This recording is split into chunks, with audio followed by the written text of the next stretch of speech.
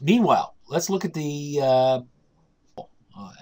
Apple productivity perspective. I thought this was quite interesting because they give you in the context of case studies the different capabilities that productivity capabilities that are on top of the iPad.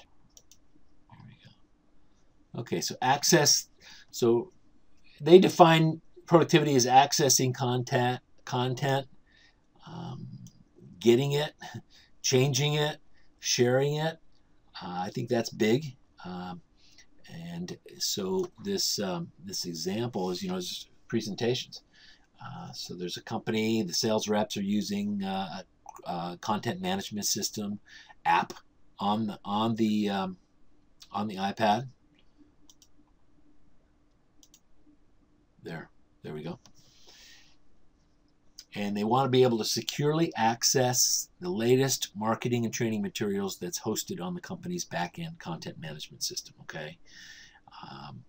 Once the document is retrieved, the sales reps can organize, present, distribute the product information by specific audience or topic, that's productivity right there. So they could do it when they're on the customer's location. They could do it from a coffee shop. So it's pretty good. So it's about accessing the content. Okay. Let's see. Now we're into edit. And so in this example, the editing feature for iPad, the lawyers are using Dropbox on iPad. And they're accessing the law firm's files from wherever they are. And the folders are set up by project, an event, and team member. And the same file structure appears across all the devices. The next we've got, let's see here, share, and then we've got present. Okay, so presenting. Here you can bring data to life. As far as Apple's concerned, it's called Keynote. Their equivalent of presentations, and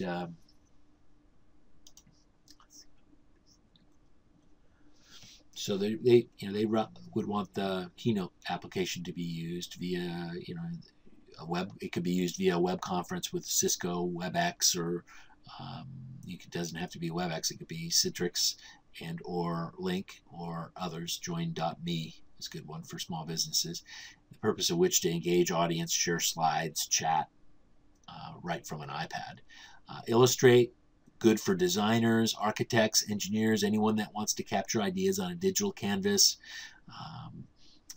Then they would mark up. So there's an example in their case study here where they're doing markup for fabrication specialists at a company, an aftermarket auto parts manufacturer. I thought that was pretty good. They can send annotated, see the red marks, they're annotated project files and notes directly and they're using SharePoint. Okay. They're using an app called Filamente. Well, SharePlus is another one, actually higher rated than Filamente. I actually was involved in selling SharePlus, millions of dollars worth of that software product. Digitize, so capturing it. Next up we have forms, filling out forms, capturing. Here's handwritten notes at a construction company. Engineers were working on in the field, and they didn't have to use 3-ring binders and paper, and that's because they were able to digitize it. And here's another form of annotated documents. It's called iAnnotate. It's a PDF. A real estate company is using it, and they can mark up and adjust to terms of a contract, and then they can send it back to the client for approval. All in and then on the right, that's the DocuSign Ink, and that is a web service for legally binding and streamlining the home purchase process for real estate people. Pretty cool. Next up, we've got an example here. Analyze reports, get data, dynamically. They're emphasizing some drag and drop interfaces. General Electric had a custom in-house app built with metrics and key performance indicators, KPIs. That's the one on the right there. Next up is one of my favorites for business intelligence and decision. My favorite because it's eye candy.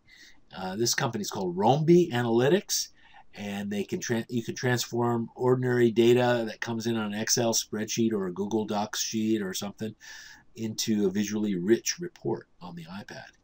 And then you can they have a thing called AirPlay that you can wirelessly stream your business data on iPad out to your audience in high def. And Roambi does a good job with the graphics. They've been in that business for like 30 years, and then when the iPad came, they just quickly developed a top-notch app for publishing information. And so definitely fun making a presentation with eye candy like that. So dashboards with something that has that is could get you front and center, promoted to the front of the class. Next is this is spotlighting an automotive company, a retailer, and they're using a custom build app to fill out vehicle details quickly right on the iPad. And so like trade-in options when they're doing a transaction for a used car sale, the sales rep can use that app and help with optimize the customer experience and sales process. Next up, there's one on the topic of managing the data. There's a motorcycle company that's streamlining the order process, so customer service can get those orders out more accurately and quickly. And it's integrated with SAP on the back end. And then the other function that the car dealer or motorcycle dealer would have is, okay, a showroom. Any retailer with a showroom, they're going to sell. So there's an app that Apple is recommending called GoPayment app. And so that's like an invoice there, example of what that looks like. So getting transactions done. I thought that was notable. Apple really spotlights getting the transactions done. So it's good stuff. Good stuff. And there's more here too that I will plan on posting this to YouTube as well, because it does address the workflow benefits of digital and the productivity enhancements for business processes. There's a couple of field workers that don't have to carry 3-ring binders with paper around. And the pilots did that with United Airlines about 3 years ago. 1,500 pilots don't have to lug around those luggage on wheels. So they jumped on it quick.